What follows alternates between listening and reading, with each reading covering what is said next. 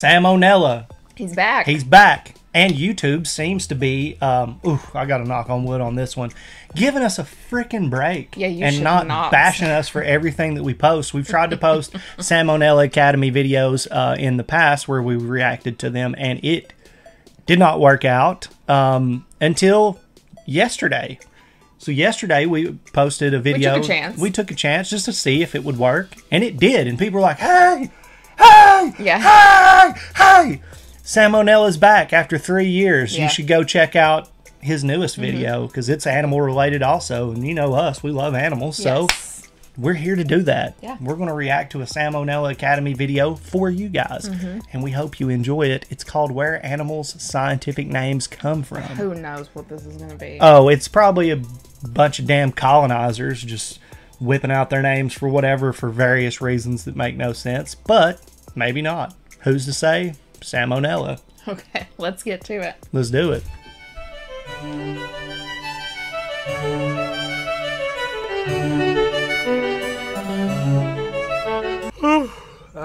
Hey kids, I just woke up from a nap I took in January of 2020 and boy are my arms tired. Let's see what I missed. Queen's dead, war in Ukraine, the Taliban's back. What is... Holy shit. They made a movie called Scoob.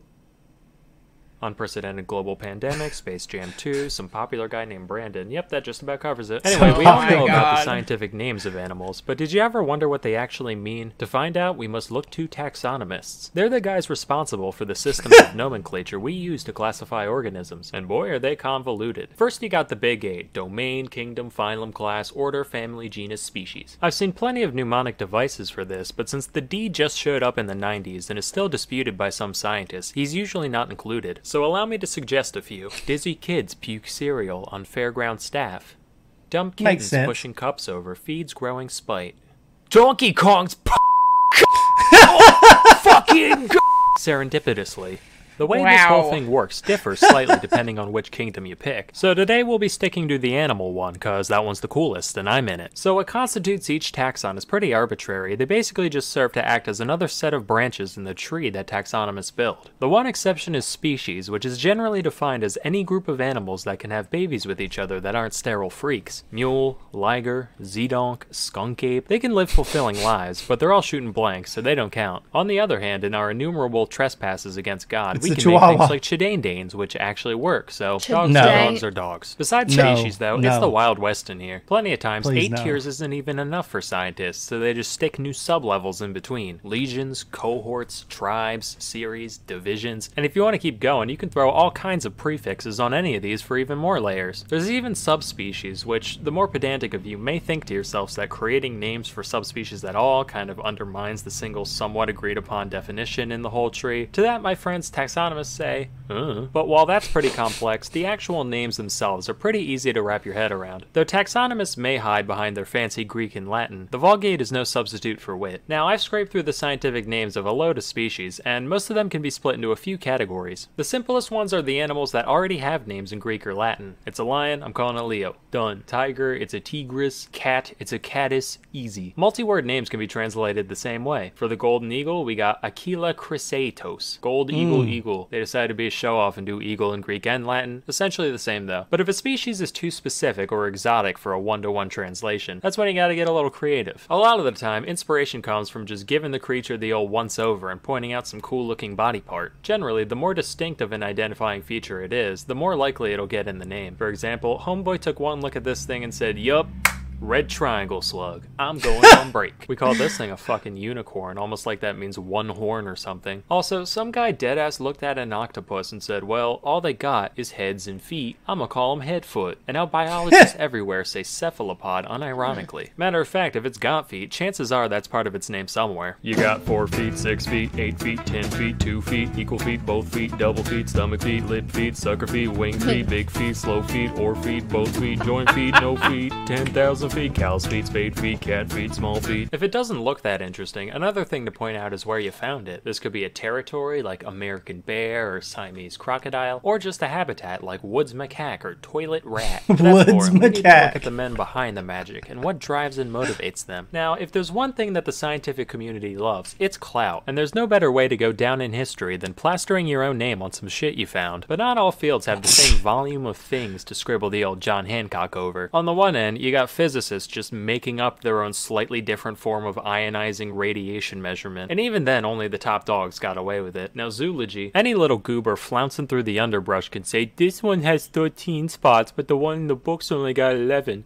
I will call him Splinkus's ladybird. Alternatively, plenty of biologists have given shout-outs to their contemporaries, both other biologists and those across the academic gamut, from geologists to physicists to explorers and more. Naturally, Darwin's got a shitload, but even the background characters get immortalized one way or another. Who are Thomson, Grant, Summering, Erlanger, Speke, and Cuvier? I don't know, but they've all got gazelles, so they must be pretty cool. Of course, other times, the name checks go to people who had fuck all to do with anything except for one taxonomist being a fan of theirs. Plenty of popular celebrities have species named after them, but since all the big cute stuff was found and branded a while ago, most of these idols are commemorated through repulsive little invertebrates. You got Scaptia, Beyonce. The only similarity I can gather here is queen bee, looks like a bee, both not a real bee. There's Anomphilus gregarius, an old stone named after an old stone. In 2007, one Jason Bond, a professor of biology at UC Davis, dubbed this little dude Myrmecia Neil Youngie to honor his favorite musician, which caused my man Stephen Colbert to go on TV and profess his utter indignation at not having a spider named after himself. So naturally, the next year, Bond actually went on the Colbert Report to announce the naming of apostachist Stephen Colbert. So, if that gives any of you epic biologists out there any ideas, you know, I wouldn't be opposed. Please, I would do anything. For the love of God, I'll even take a lichen. The world of politics is by no means immune to this phenomenon. Obama alone has fucking 9, as do a load of other presidents. Trump's got a moth with funny hair, Bush has a fungus beetle, Reagan's a wasp, Carter's got a darter, and so forth. Even Austria's most famous painter got the honor for this blind cave beetle. Mind you, it was 1933, so you can only blame the guy a tiny bit. Hitler actually wrote him a letter saying, "Oh, thank you, my little entomolomensch," and then went on to do, you know, Hitler things. Fun fact, not only was this beetle stuck with just about the worst name you could have, it's also now facing extinction solely because of its value to Nazi memorabilia collectors. Guess old habits die hard. Oh, fictional characters have their fair share of species under their belt. On the topic of evil beetles, this one's named after Darth Vader because he kind of looks like his helmet, I guess. This was actually named by the same guy who did the Bush one and belongs to the same genus. There's also this mite genus Darth Vaderum, which is a lot more accurate and frightening. In 2012, a single bone from above the eye socket of a hitherto unidentified theropod dinosaur was being studied. And suddenly, under the light of the full moon, the guy working with the specimen had his neck covered with hair and his lips clenched into a pog and his endocrine system filled with soy, and he said, "It's just like the eye of Sauron." And then he started chewing on Funko Pops and sweating cream of meme and snorting G Fuel and shitting D20s everywhere until the prostate stimulation made him. The diner's genus is now Sauroniops, from Eye of Sauron. This spider was named after Godric Gryffindor because it looks like the Sorting Hat. SpongeBob has not a sponge, but a fungus. The legendary birds from Pokemon each have their own, you guessed it, beetle. And the list goes on. Yeah. Scientists are nerds. Who knew? Anyway, while this all seems kind of chaotic, there is some method to the madness. One rule is the principle of priority. This states that once somebody publishes their chosen name for a species for the first time, that's the name, and other taxonomists typically can't change it. This has led to plenty of misnomers coined by whoever got their foot in the door first, particularly in the case of the guys doing this stuff before we had the luxury of genetic analysis. Here's one. Red panda? Nah. Shining cat, coined in 1825. To be fair, they're actually about as close to cats as they are to actual pandas, so whatever. Here's 2. Capsicum chinense. Eaten there? Sure. Native? Only off by around half a globe, where literally all hot peppers came from. This principle holds true even if someone thinks they've found a new species, only to later discover that it was already named. For example, in 1824, one John Edward Gray documented the plains zebra, calling it Equus burchellii, or Burchell's horse, named after a renowned naturalist of the day. Little did he know, back in 1785, some other douche classified this character as the quagga. The last quagga died in a Dutch prison in in 1883. So, why do we care? Well, in the 2000s, scientists decided to scrape some gunk off a dry quagga pelt and study its DNA. And from that they realized, wait a minute, apparently this guy and zebras could have, you know, made a little plaid in the hay together. So technically they're one species. And today they're both called quagga. Sounds kinda asinine, but then again so does asinus, and that worked out fine. Just to maintain the distinction, the extinct subspecies was renamed quagga quagga, so you know it's the real quagga. This double naming convention has been done with a lot of subspecies, in fact. Wild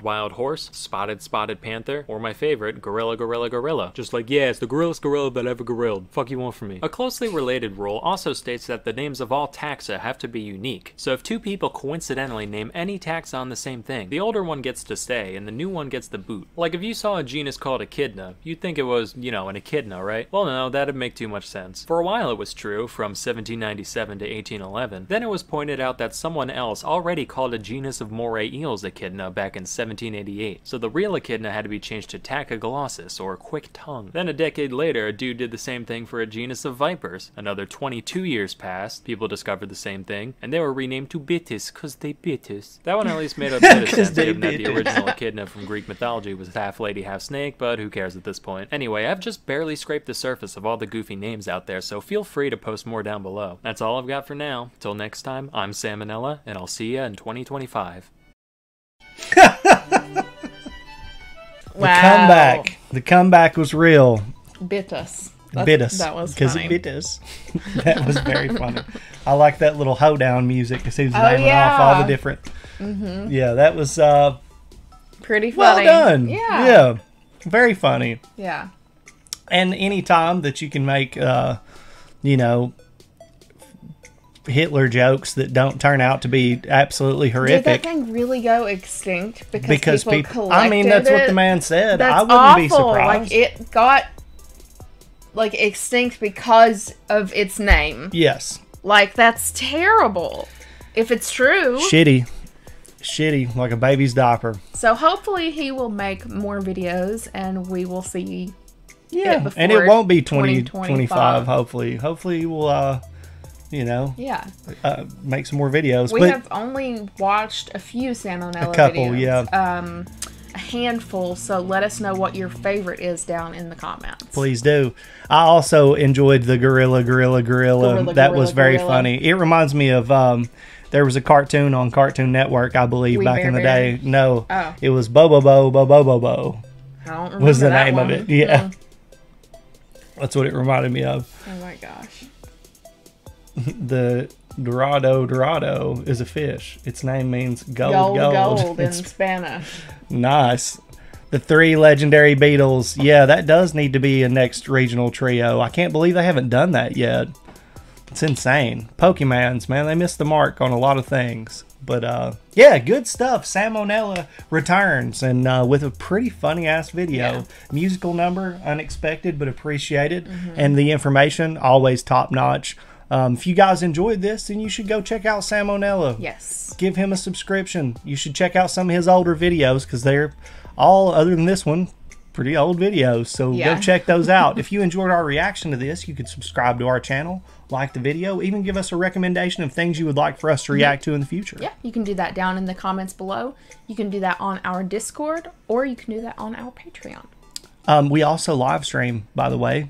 And if you like seeing that kind of stuff, we do that every Monday and Thursday evening at 6:30 Eastern Standard Time. You can even check us out when we live stream reactions like we're doing right now. Exclusively on Twitch, 2 p.m. Eastern Standard Time on Thursdays. We also, on Thursdays, the last Thursday of each and every month, do a community game night where you can hang out with us and play games with us and chat with us and everything. It's a good time. Hopefully we'll see you there. But we appreciate you for watching this video. We'll see you in the next See you one. guys. Bye.